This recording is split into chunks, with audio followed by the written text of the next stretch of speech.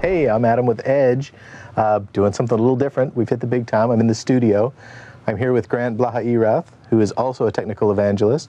Now, you work here in the Platform Adoption Center. Yes. Tell me a little bit about this building. What do you guys do over here? The Platform Adoption Center we use for training people on technologies they haven't released yet. Okay. So I have 4 classrooms, about 30 guest offices. I have my own infrastructure. I have to be sort of the IT manager for this facility. And we have about 350 computers and, about 50 or 60 servers to keep everything going. All right. Now, you guys recently went through a refresh. You had some hardware that was kind of had hit end of life. You were ready to replace it. Yeah. And tell me what some of your requirements were, what you did to get ready for that refresh. Well, these are the machines that are used in a couple of our classrooms. Okay. They have to be small form factor. Mm-hmm. We were reaching a problem. Our machine, the existing machine, is 3 years old. It was a Pentium 4 based machine, single core, 2 gigs of RAM. They're pretty beefy. They were maxing out the power in the room. So part of our consideration was I wanted to get a machine that was both faster and more powerful, so we can do more work with Vista and Longhorn in the classroom, and as well as consume hopefully the same amount of power, or against my wildest dreams, less power. Okay. Right. I'm much used to in the hardware cycle. Every time you upgrade the hardware, you have to.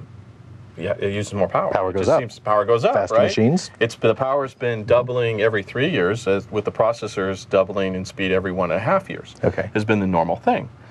But an interesting thing is happening in that the power is now in decline. People are more concerned, companies are more concerned about their power utilization. So it turns out I had some options.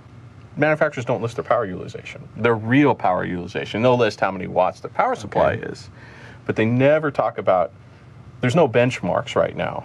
It's still in infancy. The whole watching for green power utilization is still in infancy, so there's no benchmarks. So I had to come up with benchmarks. In this case, very synthetic. Okay.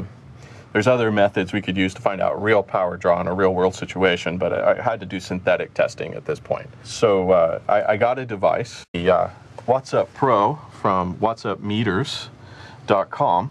You can also find it all over the web. It's a very common device.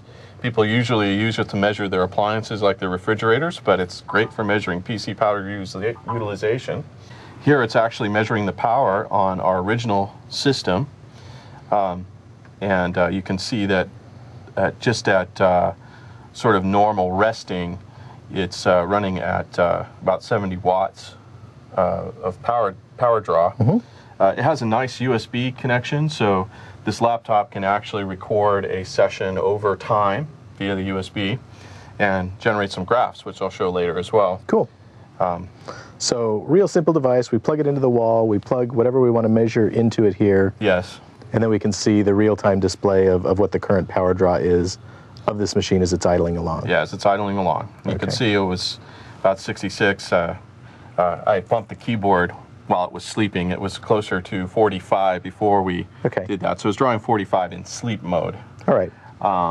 Which in 2004, sleep mode was not very power efficient. The processors just couldn't handle it. So when you put this guy to sleep, he turns off his drives. Yeah, pretty much that's it. That's it. Okay. His drives are off and the display card's off, and it stops drawing about 30 watts, but it still consumes about 40 to 50 watts in sleep. So it's not really great sleep mode. All right. But that's the first thing I checked was, well, what's its sleep state? Because machines spend 18 hours a day asleep usually. And then I have some applications, and the idea is to torture the processor and the hard drive. So let's really find out what the max power draw is on this thing. Yeah, the max power draw. Okay. Let me log in here. And there's really a couple of things that we wanted to do that with. Those were, we really want to crank up the hard drive, right? And crank up the CPU. Correct. Okay. The first application I got was one that is for testing drive performance, but it also is a great tool for torturing your drive. It's called IOmeter. It's commonly available on the web at iometer.org. It's open source. It's maintained by Intel. It's an industry standard for actually measuring drive performance and throughput. But in this case, I'm going to do something very mean to the drive in order to make it use as much power as possible and heat up as much as it can. So what I found was the most inefficient thing you can do from a power perspective, and just from a performance perspective, as it turns out, is do lots of sequential small block reads on the drive. It's a very vicious thing to do to a drive. Yeah. So what does a hard drive typically draw in terms of power? What if I've got 2 or 3 drives in a machine? What's the power draw per drive?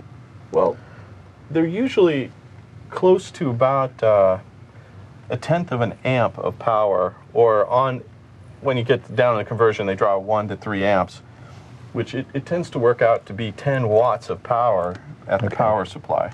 So you can look here. We've now jumped up to 78, and we're potentially climbing even higher now. Okay, so we've started the test now. It's cranking away on the disk, and yeah, we're seeing about that 10 watt jump to about 80 watts. A little hard drive starting to make a lot of noise because it's being beat up. Okay, so now I'm drawing additional 10 watts of power hard drive. Now you can run this test if you have a system you're measuring has more than one hard drive. You can run it on all the drives and be cruel to the hard drive. And now I'm going to beat up the CPU. Okay, so what's the best way to max out the CPU?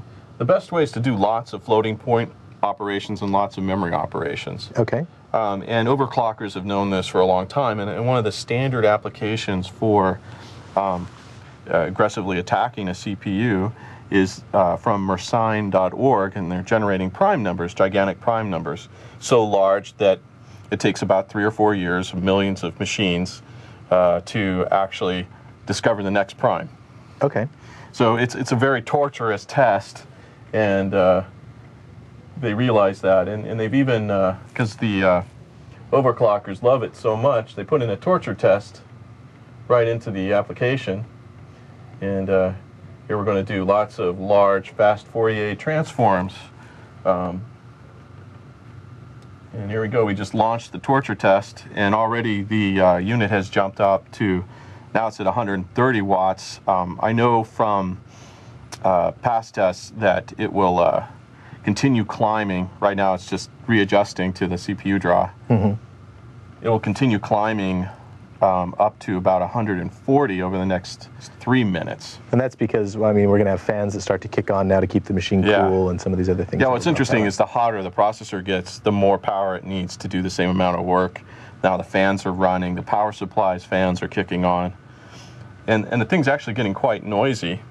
You even have a decibel meter here. All right. Interestingly enough, we have a couple other gadgets here. This one's your decibel meter. Because it was interesting, and these are all in a classroom. You don't want to generate too much noise in the classroom. Sure. So I'm going to stop talking, and we're going to level down to 0. So we just got a reading of about 55 decibels. Okay. And if I'm not talking, in this room, there's no extra noise. It's a sound room. Right. So he's climbing away. He's starting to get kind of warm too. We've got even a little temperature sensor here. Now heat, I mean, indirectly, this is going to cause even more power draw, right? Because now we've got to cool the room if we've got 30 of these machines. So he's outputting about 100 degrees, air at about 100 degrees. Okay. So that's 30 degrees above your ambient temperature usually, and you have to, that'll start kicking on cooling in the room if you get 30 of these going or more. Sure. Or in the office environment, it contributes quite a lot to heat. There we reached 110 on one of those points. Yeah. It's interesting, 112. It's quite a bit of heat. Okay. And so this part of the torture test, and then of course we just stopped the torture test, and all this time data's been captured by the PC. And we can see the power drops right back down. Yeah, power's dropping down again. PC's relaxing. It's like, oh, that was so hard. It's dropped down even more. Yep. And now we're seeing those numbers drop down to about, you know, sort of 70 where we saw it before. Yeah. And then I'll even tell this thing to sleep so you can see how, well, in this case, in this machine, how efficient or inefficient your sleep modes are. So now it's sleeping. It's around 54. It'll actually start to cool down around 48. Okay, so here's the old machine.